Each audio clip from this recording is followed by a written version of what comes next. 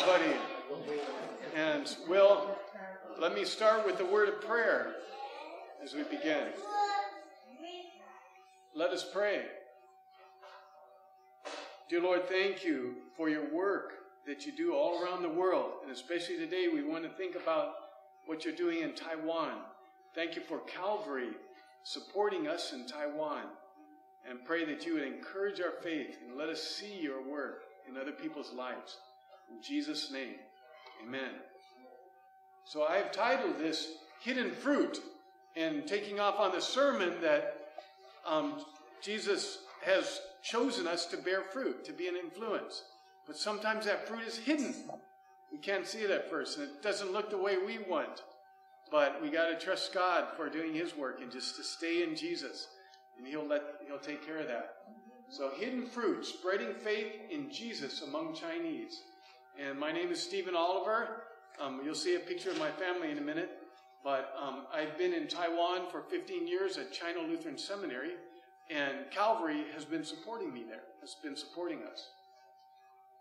This is my family. You see the Olivers, that's me. And Jeannie. Her name is Virginia, from my mother. Named after my mother, Virginia, but we call her Jeannie.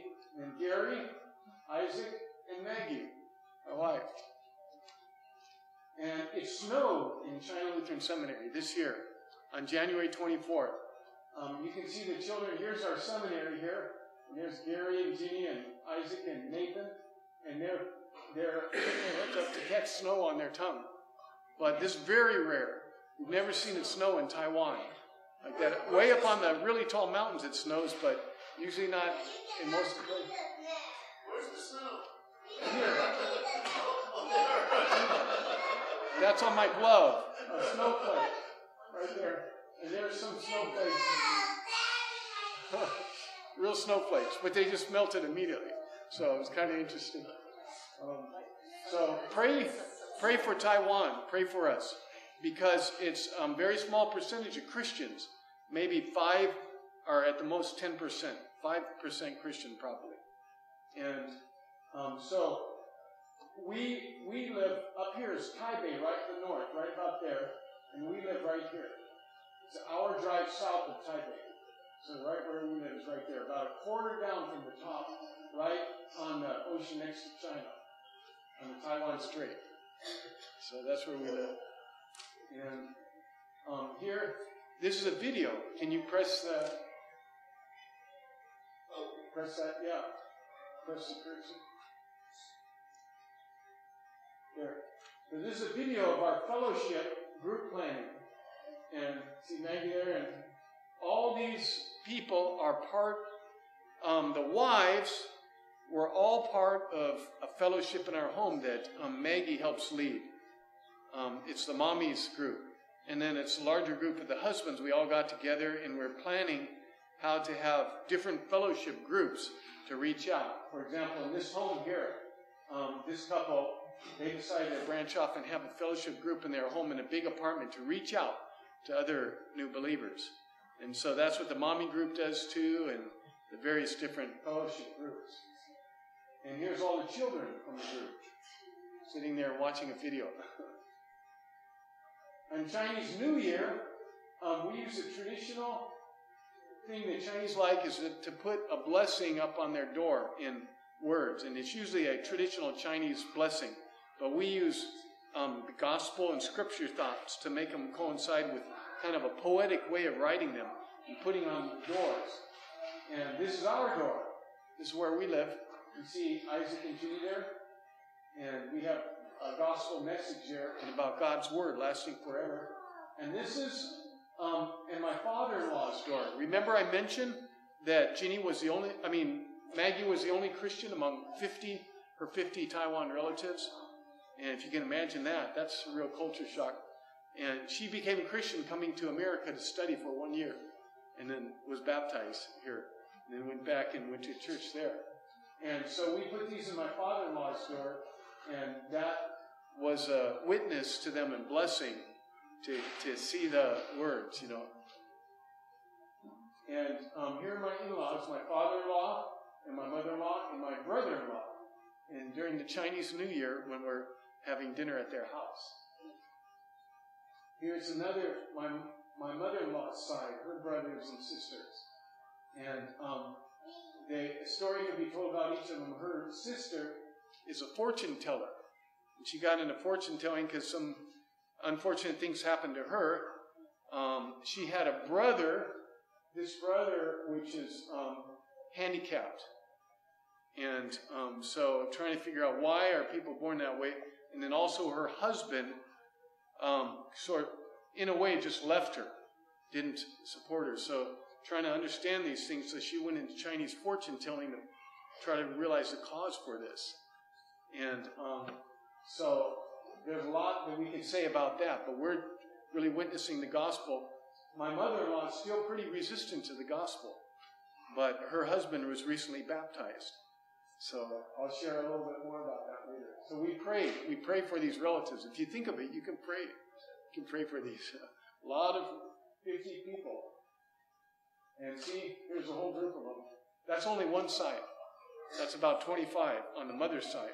There's another whole, about that many on the father's side as well. And I'm keeping a prayer list to write each of their names and put their pictures so we can individually pray. With the faith that they will all become Christian. We can pray with great boldness and faith. And here's the father's side, but this is only part of them. This is only part of them on my father-in-law's side at Chinese New Year. And this is my parents' home. And the reason I put this up is you see the children go there to play. Here's the TV. This is the living room. And right in the TV and living room is the place of worship, traditional worship of the ancestor tablet. This is what it looks like up close. It's in a really kind of little ornate box, and it's a tablet that's only about this big, about as big as this bulletin. The tablet. Is this Andrew's? This yours? It's a tablet about this size, and it's got the name, the family name on it, and then recorded on the back. It's got names of individual relatives. But it's a very important part of the Chinese spirituality. And my father-in-law, being the oldest of 6 sons, he's the caretaker of that. And every year they have worship. I've actually been there when they've done the worship with incense. My mother-in-law said to me, we know that, Stephen, you're a Christian. You don't worship the ancestors, but when it comes your turn, you can pray. And so I prayed, and silently. And then after we finished all of that, they asked me, what did you pray? And I said, well, I prayed to thank God for our ancestors and our parents, because God gave us birth through them and He nourishes us. And I also prayed that we would follow their good examples. And we Christians believe in following the good examples of our ancestors and thanking God for them. So they said, oh yeah, that's amazing. So Christians really respect their ancestors too. And I would just convey, we don't worship them because God is the only one that can help us. But we do thank God for them and want to follow their good examples. Every Sunday when we talk about Abraham and Paul and all, we're talking about our spiritual ancestors, right? And their faith example. So this is still in my parents-in-law's home, even though my father-in-law is baptized. And this was one stumbling block to him being baptized. What should we do about the ancestors? But the pastor who baptized him had also become a Christian as an adult. And he became a pastor. And he was really rooted in the whole culture. And so he said, we can still honor the ancestors but not worship them. And there's a lot we can do to remember them every year and so forth. So I don't know what we'll do about this, but we'll have to wait and see what God has in plan. So you can see they burn incense to worship, and they have the candles, and they even put food out on a little table that they feel somehow the ancestors can receive. Here is at the tomb. There's my mother-in-law, and at the tomb they also have ancestor worship and honoring. But interestingly enough, my wife and I, we went this time. They have a tomb sweeping and cleaning time, and they use that to worship the ancestors. And they bring a lot of things, flowers and food, all kinds of food and drink to give to the ancestors. And they even burn paper money that's fake money. And I've wondered, why don't they burn real money to give them? But they burn this fake money, and you can buy everything. You can buy a paper house. You can buy paper clothes. You can buy a car like a Maserati, a paper car, and burn them. And then they think it goes into the next world where the ancestors are. But I'm thinking, why buy a paper car? Why not a real car? Won't they feel cheated to just get a little paper thing? But anyway, I'm trying to think through this, and I'm thinking, how will burning it get it to them, But that's part of the belief. It's very deep-rooted belief in the traditional Chinese world. And you might even see it around you in your neighbors.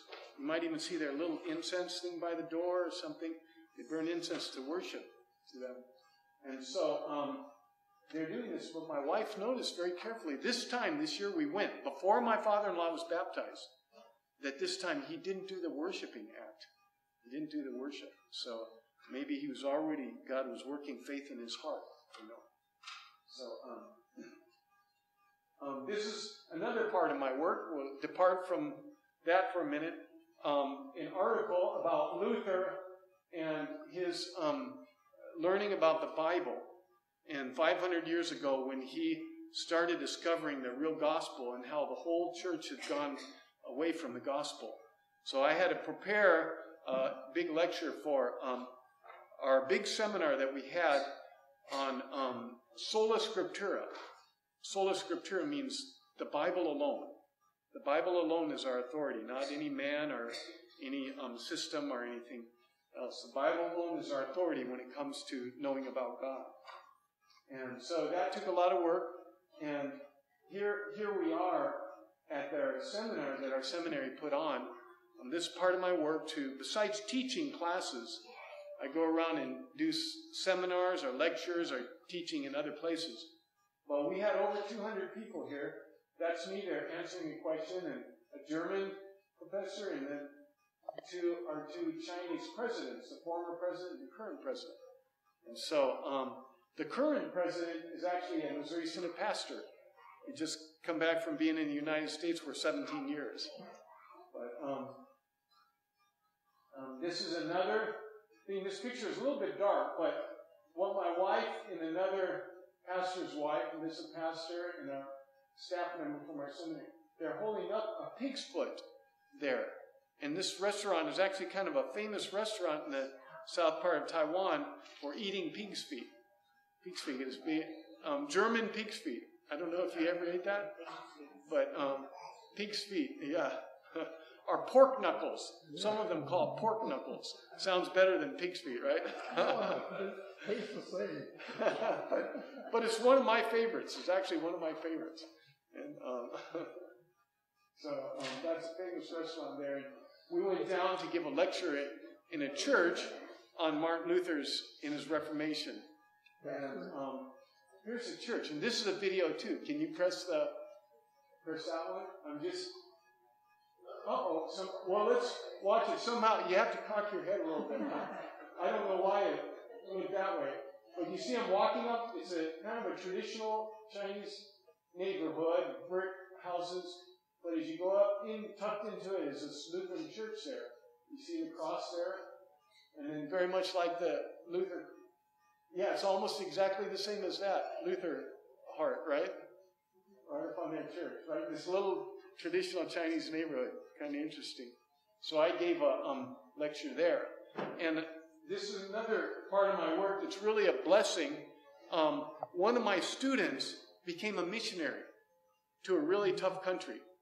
He and his wife and children, they're going to Pakistan, which is the 7th of the persecuting Christian countries. From 1 to the first, they rate them. Who persecutes Christians the most? Who is the second most? Pakistan is the 7th leading country for persecuting Christians. And they have them rated all the way down to the 50th. Who's the first? The first this year was North Korea. North Korea is the most persecuting of Christians country in the whole world now. in last year. This was last year. And so then Pakistan was the 7th. So I didn't even put the name of the country there because they're very sensitive. In any of their prayer letters, they don't put, names of things just to pray for them, and because it's a Muslim country and they're going to spread the gospel among Muslims. And I lost something else. But he invited me to preach, to be the preacher for his commissioning service.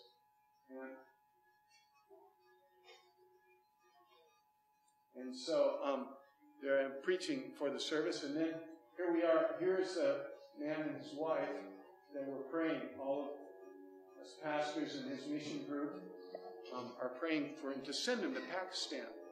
And so this is one thing I see, a trend in many Chinese are having the boldness to go into the Muslim world to spread the gospel. And there's still a lot of Americans there, but it's very tough for them. We're very identifiable. But the Chinese, they don't have the historical background we have with the Crusades and the terrorism. And the Chinese live right there within the Muslim world, in China and South Asia and everywhere. So they are really having this heart and burden to go and spread the gospel among the Muslim world. They can do it more easily than we do, and less obviously, than we could be. So, the language is all this taught in the Chinese culture? What you teach in Mandarin language. Yeah, I teach it all in Mandarin language. Okay, and then my other curiosity is how long did it take you to assimilate things? It took me 3 years just to get to a point where I could have simple conversations. Were you under instructional type things, or were you doing it as a casual thing? When you learned to speak? Well, when I learned to speak, I was in St. Louis at the seminary, and I took a class. Yeah, I was preparing. So I studied there for 4 years, Chinese. I went to a Chinese church and a Chinese fellowship, and I took a class at a nearby university in Chinese language. And then I learned a lot on my own. I studied a lot on my own. So it took me longer than I expected. I wanted in 1 year to be able to have conversation. I think with French and Spanish, German, we could do that, but Chinese is much harder. But then even after that, even 4 years, when I started teaching in Taiwan, I still had a translator to help me in class, but actually not much. So I made the students suffer through my Chinese a lot in the early years. And I've got kind of fluent, but actually my wife can tell you, even after 20 years, I've learned Chinese 20 years, even after 20 years, I say a lot of things wrong. And my wife is my best teacher, and she's the most honest with me about, my pronunciation. So what about communication as far as written communication? I can write Chinese and type it. Okay. Yeah, so I have to prepare, like lectures, like that lecture I mentioned, I prepared a whole article, but I have to spend a lot more time doing that. And I do have another Chinese teacher I meet with every week, and this Chinese teacher helps me to correct, what I've written. So, and I learn a lot by her helping to correct me.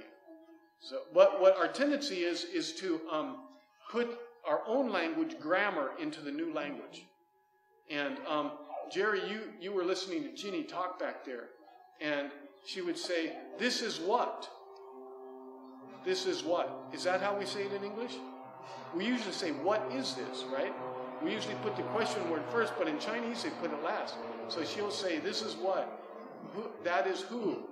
And of course we understand it, but we don't normally speak that way. That's because she's putting Chinese grammar into it. And so I speak Chinese that way. I put English grammar and word usage into my language. So I have to continually correct it and learn. So every week I still have Chinese class, even after 20 years. But my work is more intense with Chinese because I have to read the master's degree students' papers. I have to read their papers and their tests, and I have to prepare tests. I have to prepare my class notes and lectures and stuff. So I'm not only writing, but, not only listening and talking, but writing too. So your whole lifestyle. Yeah. Sure. And I always talk to my wife in Chinese and kids, but I found out I have to talk to my kids in English a lot so that they'll be able to talk in English when they come back here.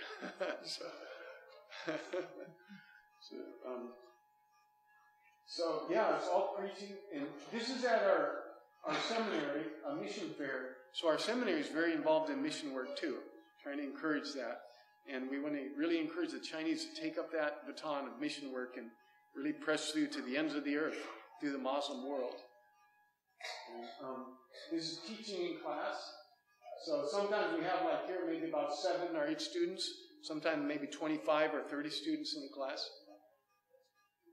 And here is another part of the work that I'm involved in. This is the committee for translating Luther's works into Chinese. And so far we have 3 volumes. And you know, the St. Louis edition of Luther's works has 55 volumes. It's been translated into English. So in the Chinese world, it's still very slow. We have 3 volumes, plus another 2 that our seminary has done that will probably get adopted by this, and another one that's about to come out. So by the end of this year, we might have 7 volumes of Luther's works translated into Chinese. And okay, this is a mission group, actually from Holy Cross in Los Gatos. And I'll be there next week, and they also, like Calvary, support me. And they sent a mission group of 7 people to our seminary and to some churches in Taiwan. And they brought some gifts for the children that they really like. They did it an interesting way. They had their Sunday school give offerings for the missionary children gifts, and then they had the Sunday school children pick the gifts for that age group. And that's good because they know what children of those age groups like. You know, what boys like, girls like. And so they brought some little gifts, a bag of gifts, and then they really like them. And here's the mission team. They had some youth and then some. The leader of the team is actually 80 years old. And he's still a vibrant guy, and his wife. And so they had different age groups. And this woman is like the administrator and secretary of the church, DCE. And here's the leader of the group, Gene Eckert. And he's with Maggie in our home. They came to our home and just prayed with us, encouraged us. They did some other things around the seminary too. They led the devotions for our staff. And they did a service project painting a room that needed painting there.